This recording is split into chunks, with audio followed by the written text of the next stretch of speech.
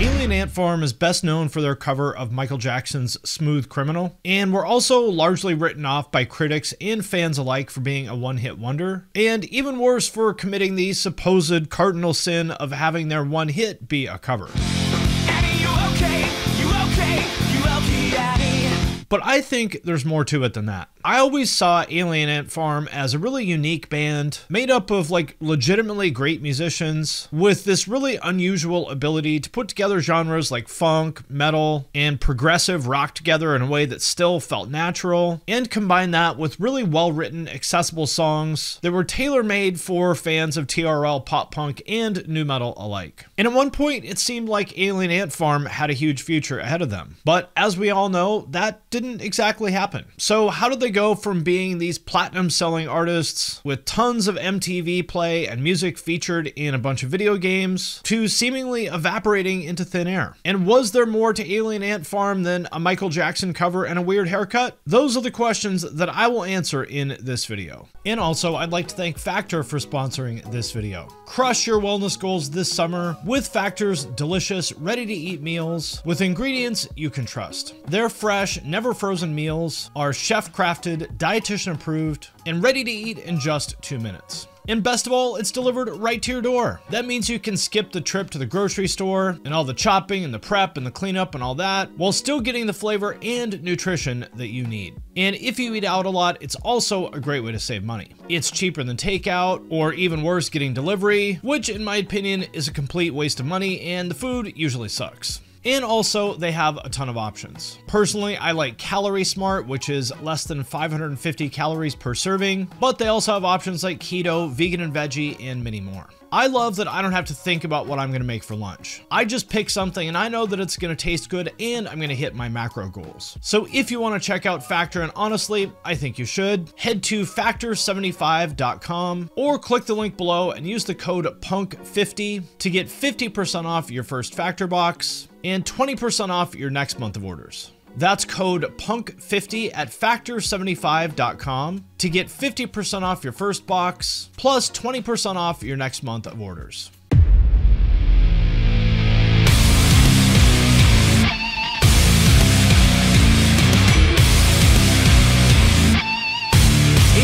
Farm was formed in 1996 by 4 childhood friends: vocalist Dryden Mitchell, bassist Ty Zamora, drummer Mike Cosgrove, and guitarist Terry Corso in Riverside, California. Ty said on a Reddit AMA that he originally wanted to name the band Master of the Universe, but was eventually overruled by their guitarist Terry, who said, quote, "I was daydreaming at my desk job and I thought, wouldn't it be cool if the human species were placed on Earth and cultivated by alien intelligence? Maybe the aliens added us to an atmosphere that was suitable and they've been watching us develop and colonize, kind of like what a kid does with an ant farm." And originally they really just had the goal of making music as a way to escape from their boring day jobs, but they quickly began to pick up traction across Southern California, especially for their very energetic live shows, and they released their first demo called the $100 EP later that year.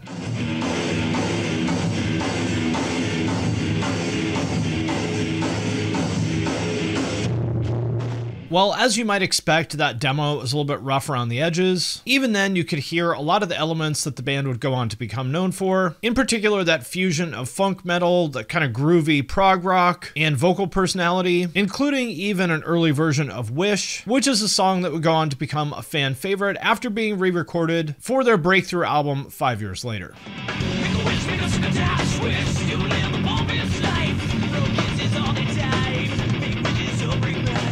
Even though at the time proggy funk metal wasn't exactly an uncommon genre, which feels weird to say, but it's actually true, Alien Ant Farm always managed to make a unique flavor of it for themselves, largely thanks to the band's very diverse range of influences that includes everything from Metallica and Black Sabbath to Michael Jackson and Queen, and even people like Edie Brickell and Tracy Chapman. Yes, you heard that right. And after a handful of regional tours, as well as a second EP called Love Songs in 1998,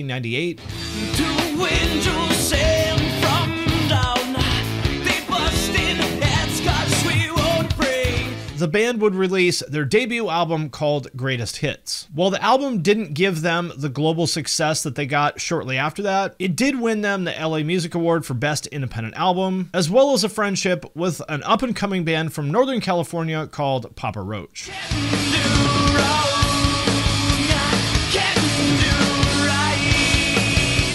What began as just a couple bands helping each other out, swapping shows and sharing mailing lists, eventually blossomed into a full-on pact between the bands, promising that whichever band got successful first would help the other one. And a pact like this sounds well and good, but in practice, things like this usually end up being a pipe dream. Number one, because whichever band gets more successful first generally tends to focus on themselves. But even aside from that, even if a band does become really successful, they don't necessarily have a lot of influence over the other artists that their label signs. Like, it's easy to say when you're just local bands hanging out that you're going to help each other out, but when you're actually signed to a major label, good luck getting them to just sign your homies, right? Well, not long after this pact was made, Papa Roach signed to DreamWorks. Last Resort was all over TV and radio, which made their sophomore album Infest fly off the shelves. And in a very interesting turn of events, Papa Roach was handed a DreamWorks subsidiary label of their own, under the name of New Noise. And guess what? They actually made good on their promise, and Alien Ant Farm got signed to DreamWorks. It all started when I lost my mother. No love for myself and no love for another. So whenever Smooth Criminal comes on in the Walmart parking lot and gets stuck in your head for the rest of the week, well, you have Papa Roach to thank for that. The band's breakthrough album called Anthology would begin recording just after they signed to New Noise, and it was produced by Jay Baumgartner, who was also known for producing bands like Drowning Pool, Coal Chamber, and of course Papa Roach. While most of the album was made up of brand new material, there were a few songs re-recorded from early releases such as Wish, Movies, and Universe, but most importantly, the band also included a little-known cover of Michael Jackson at the end of the album. As Dryden Mitchell said at the time, "We were playing out one night, and in between two songs, Ty and Mike started to play the riff that's at the beginning. There were a couple of kids in front of the stage who totally reacted to it, and so the next day we went out and got the CD and tried to play it at rehearsal, and it sounded real cool. The guys learned the few arrangements they didn't know, and I went and learned the lyrics, and that was it." So while the band was happy with the song and the effort that they put into the cover enough to include it on the album, they never planned on making it a single. At most, they would release it maybe as the third or fourth single, sort of at the tail end of wrapping up the album's marketing cycle. DreamWorks, however, saw things another way. The first single from the album was Movies, which personally I liked a lot better when it came out. Focus. And while it did get the album close to going gold, which is certainly very impressive, Alien Ant Farm was very far from the level of success seen by their friends in Papa Roach. And they were okay with that. And I was more than happy with just the way that things were going, and Right. wanted to be one of those bands that kind of had a record that did reasonably well and then a second that kind of and kind of build Right. in that way, you know? But like I said, DreamWorks was not on the same page. After the album didn't quite reach the heights that the label had hoped for, they started looking for a new single, and after hearing the cover of Smooth Criminal, they made some moves on their own that were unknown to the band. I think I remember we were touring in Germany, and you know, K-Rock was playing our single Movies. A friend of mine said, "Yeah, your song made it to #1 on Furious 5 at 9 kind of thing." I said, "Oh wow, Movies is doing great." He said, "No, Smooth Criminal." And I just thought, oh, and I knew immediately what had happened. The success of Smooth Criminal was immediate, completely saturating the airwaves at the time, and even now getting a pretty decent amount of radio play in some places. And it's pretty clear why. First of all, the song itself is great, so they were already starting with something awesome, but you can really hear all the effort that the band put into its fresh arrangement, with harmonies between the bass and guitar, a vocal performance that really sort of embodies the band's kind of trademark balance of silliness and seriousness, the chunky guitars, great drumming, and of course a tasty snare sound that modern hardcore drummers would sell a kidney for. Are you okay? Would you tell us that you're okay? And there's sound of a window, then you struck you a crescendo rally. The song went to #1 on several different charts basically overnight, and the now iconic music video became one of the most expensive videos of its era due to all the production assets like a real light-up sidewalk, a crane that connected wires to the band members to pull off his signature anti-gravity move, renting a monkey, and of course money going to Michael Jackson for all his numerous references, likeness, and the rights to using the song itself. Michael Jackson actually did see the video before it was released and made them spend even even more money than was originally planned. After originally pushing back on featuring the kid dancing in the mask, as the mask they were referencing was worn to cover Michael Jackson's alleged botched plastic surgeries. We had already long since done the video. The director got everyone back on that street to reshoot this kid dancing without the mask. Oh, really? Then we sent it back to Michael Jackson. He said, you know what? I think I like it with the mask. And while you'd be forgiven for maybe only being able to name Smooth Criminal as the only Alien Ant Farm song, if you're as old as my analytics would suggest, you may actually know more of the band's catalog than you realize, as their music was heavily featured in quite a few very popular PS2 games, most notably being the inclusion of Wish on Tony Hawk's Pro Skater 3, and Courage being in ATV Off-Road Fury 2, and Shaun White's Pro Snowboarder.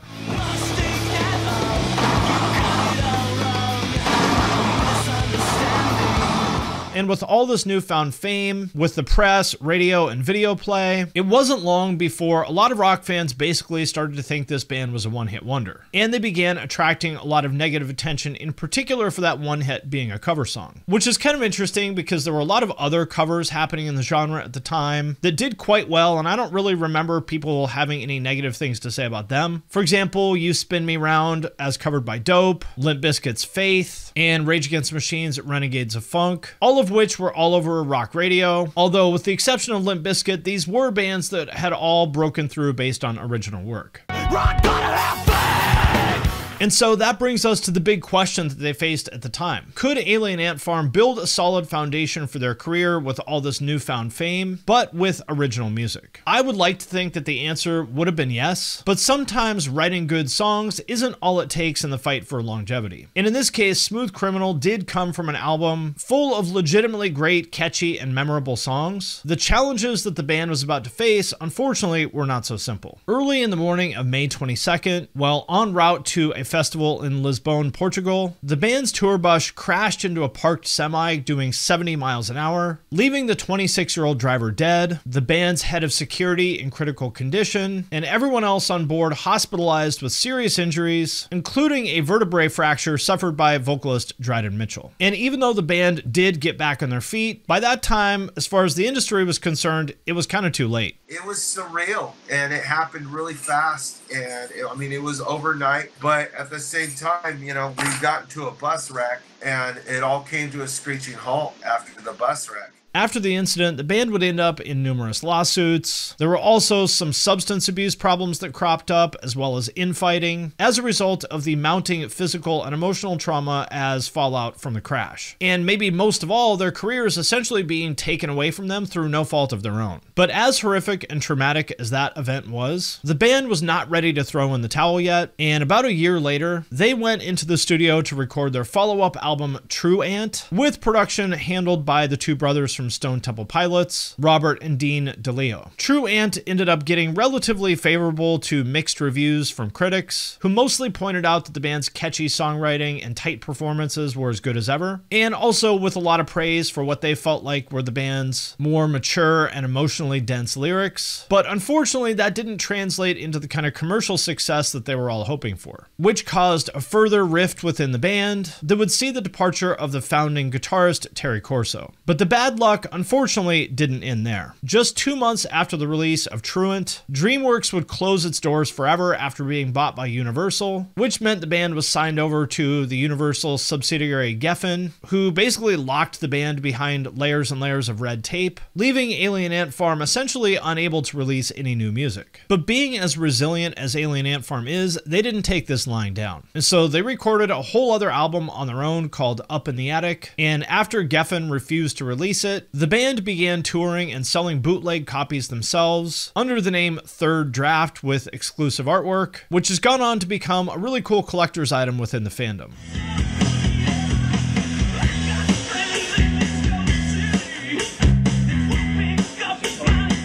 After nearly a year of releasing this album in protest, Geffen eventually caved in and allowed the band to release Up in the Attic, but on a new subsidiary of Universal called New Door Records, which is a label that seems to basically serve as a dumping ground for whatever records Geffen didn't actually want to put effort into, making Alien Ant Farm label mates with everybody from Joe Cocker to Styx, Tears for Fears, and The Temptations. A fate that honestly was probably worse than just getting dropped altogether.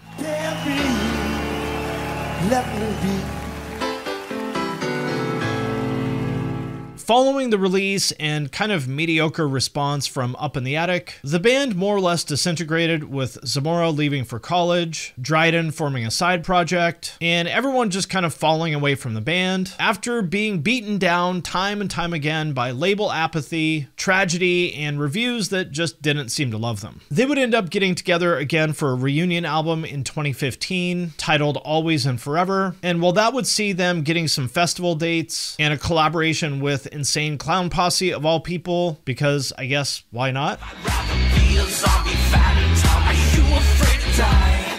I'm scary none, but I am afraid of life. The band wouldn't truly make a big comeback into mainstream consciousness until the big nostalgia festival boom of the 2020s, but the positive feelings around the band wouldn't last for long. As millennials began coming into their 30s and 40s in the late 2010s and early 2020s, industries around the world began basically racing to cash in on this wave of millennial nostalgia any way that they could. Most notably, very expensive festivals like Make America Rock Again, Sick New World, and of course, When We Were Young. All of which saw these once popular bands from the 90s and 2000s start to release new albums and tour again.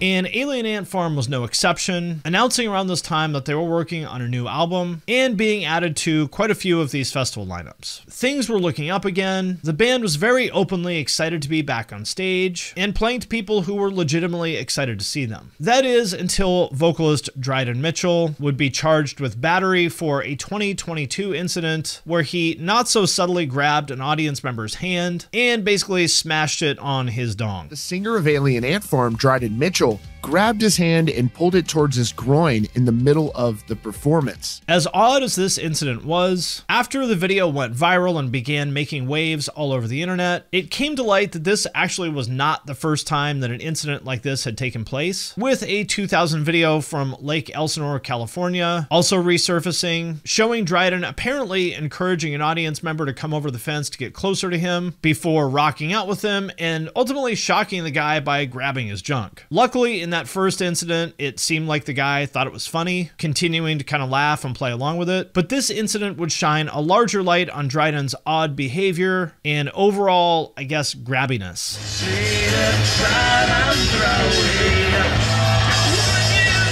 And Dryden was actually not the only member of the band to be accused of assault on a fan. Guitarist Terry Corso was also charged with battery in 2016 after a fan threw what he assumed was urine on him, coming just 2 days after Dryden had gotten urine thrown on him by an audience member, after which Terry jumped off the stage and punched the audience member. When asked about the hand incident on the Jason Ellis show in 2024, Dryden Mitchell claimed that he had to pay the victim $10,000, which in turn made Dryden sort of claim to be the victim because of the lawsuit. He kind of laughed the whole thing off as though it was just in good fun and said that, quote, "There's no vibe of fun anymore." He then went even further, claiming that he's done it many, many times before and just kind of laughed it all off. Yeah, it was like $10,000 later too.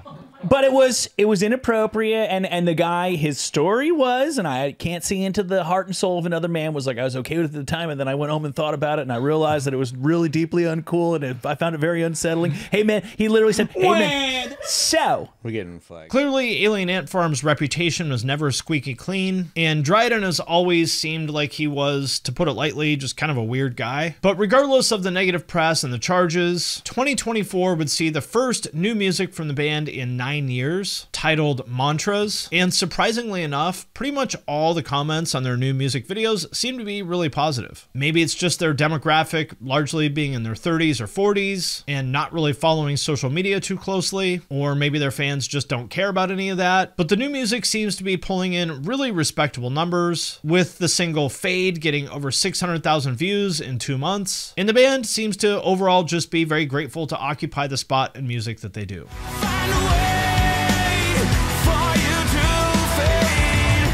Take away all of our pain. So, what do you guys think? Was Alien Ant Farm just a one-hit wonder with this weird vocalist who deserved to be in the Walmart bargain bin? Or were they a great band sort of victimized by these traumatic events and apathetic record labels that didn't give a shit about them? As always, let me know what you think in the comments, and I would like to thank everyone who supports me on Patreon, especially those of you who support at the True Cult level or above. Patrons get all my videos early. I also do giveaways and Q&As sometimes, and there's a way to have me review your music. So if any of that sounds cool, hit the link in the description of this video, and I'm going to sign off for now, but I will see you next time.